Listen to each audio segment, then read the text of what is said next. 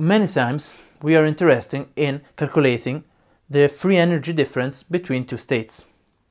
There are plenty of methods for doing it, but there are also some very interesting non-equilibrium methods. The interesting thing about them is that you don't need to go step by step by trying to reach equilibrium at each step while you're transforming your system from state A to state B. And this of course gives you the possibility to do much quicker runs and to not having to hope in the fact that you reached equilibrium or almost equilibrium. Of course, using these methods with a short or small amount of runs could bring you to having a huge or at least a big statistical error and statistical noise, but you can solve it by doing many more runs, of course. But let's see the two important theorems that give us the possibility to do it. They are called Crooks and Jarzynski theorem. In the Crooks theorem, we are considering both the forward and the backwards transformation. So from A to B and from B to A. And we're saying that the probability of generating the quantity of work W in the forward transformation divided the probability of using minus W work in the backward transformation is equal to E elevated by beta W minus delta F, where delta F can be the Helmholtz free energy in ensembles with a fixed volume and the Gibbs free energy in ensembles with fixed pressure. So what does it mean? It means that in the place where PF and PB are equal, so if they are both Gaussian distributions,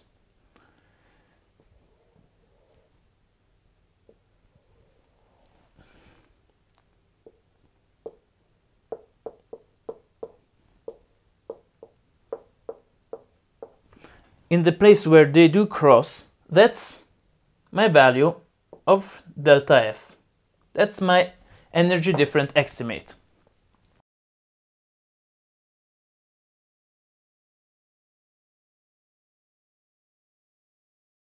Of course, as you might notice by the fact that you want them to cross and you want to know where they're crossing, it's better if we have narrow peaks that are close together than if we have large peaks that are very separated, because in that case it would be difficult to understand where they're crossing.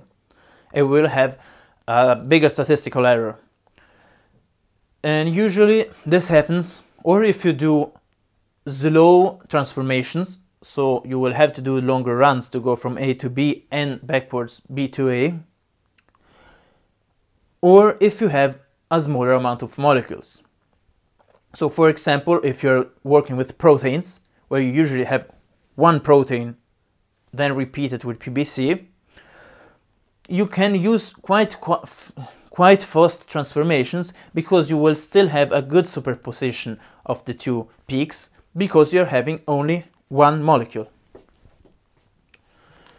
And of course, by the fact that we are doing both the forward and the backward transformation, we are sure that we will have the higher statistical accuracy possible. But of course, on the other side, this means that you have to do both transformations, and it's not always so easy. Sometimes one side, the transformation in one direction, is quite easy and the other one isn't. So the theorem that comes in help to us is the Jarzynski theorem. So this is the Jarzynski theorem.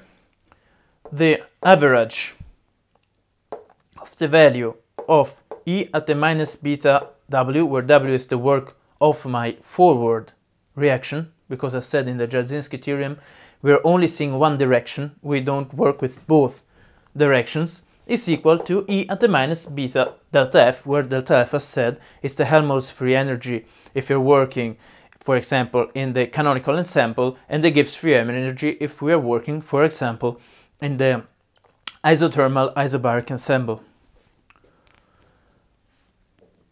Now, this is of course much easier. You only have to go in one direction, and it's yeah, in general, it's nicer to only have to do this average and you get the result. There is only one problem. This is an exponential average. The problem of exponential averages is that they can bring big biases. Because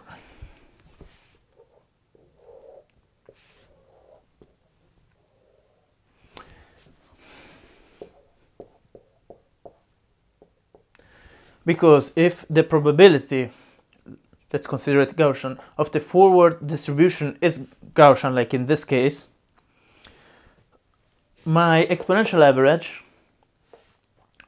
will give very low importance to all this part, all the important part that is well sampled, because as we can see from the probability, we have many samplings in this part of the work, and of this other tail will not be considered because e at the minus beta w in this parts will be almost zero. The part that will be give more contribution to my exponential average will be this tail, the left tail, where we have little values of w and therefore e at the minus w will have a higher value. The problem is that this part is usually poorly sampled because we will have only a small percentage of our runs that will have given us values in this area, and therefore the statistical the statistical value of this result will be low.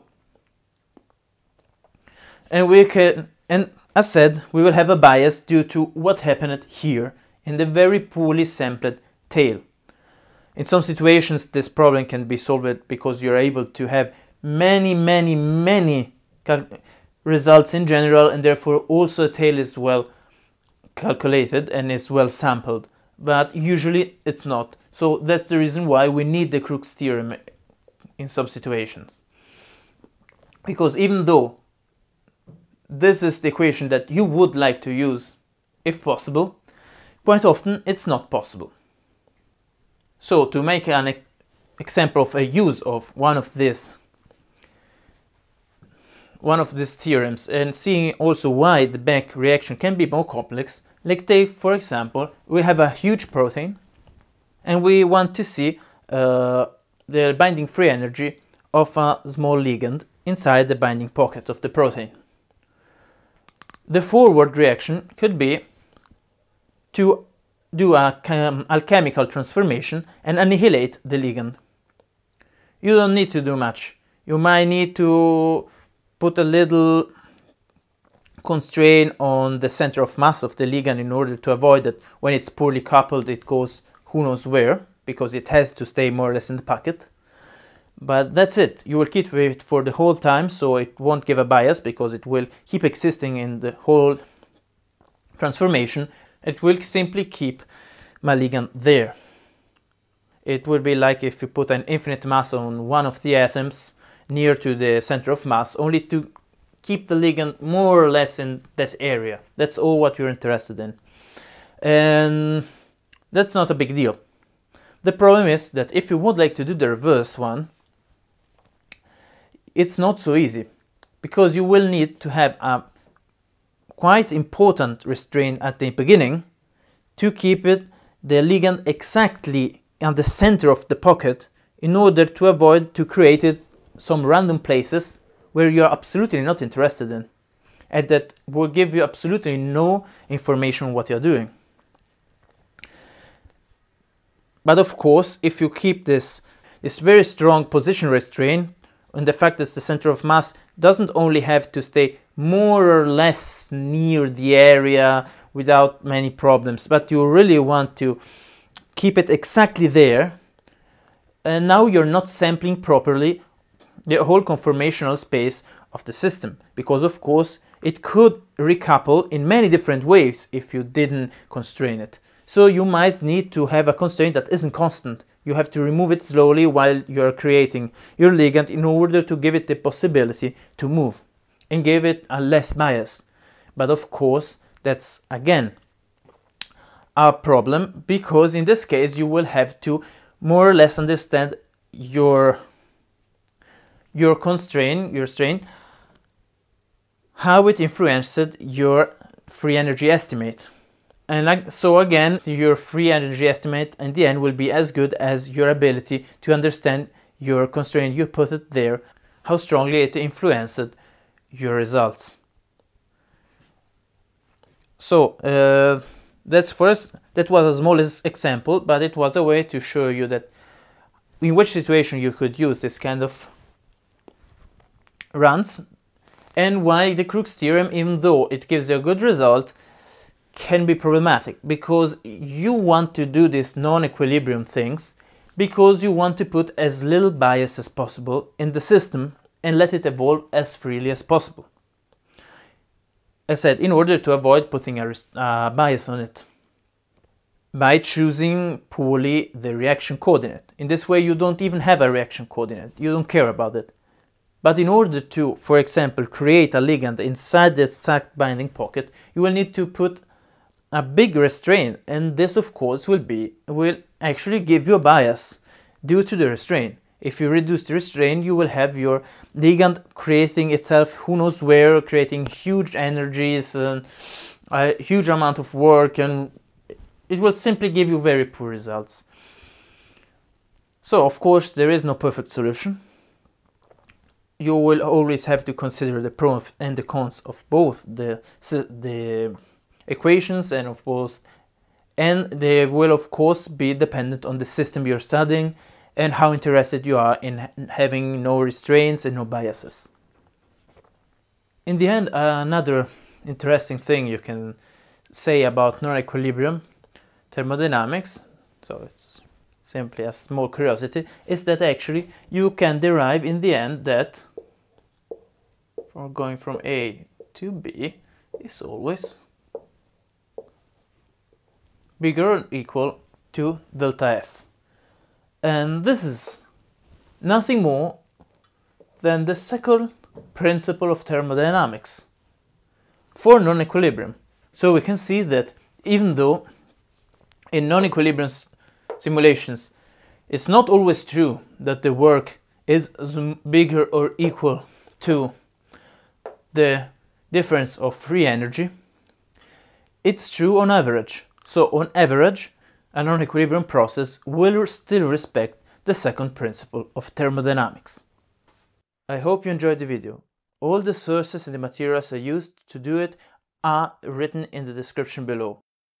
And here is some more content for you. But wait, don't click on it yet. First remember to leave a feedback in the comments section to let me know what you think about it. Like, subscribe, follow me on social media, links in the description, and if you would like to support the channel, consider to donate on Patreon. Again, link in the description below. See you next time.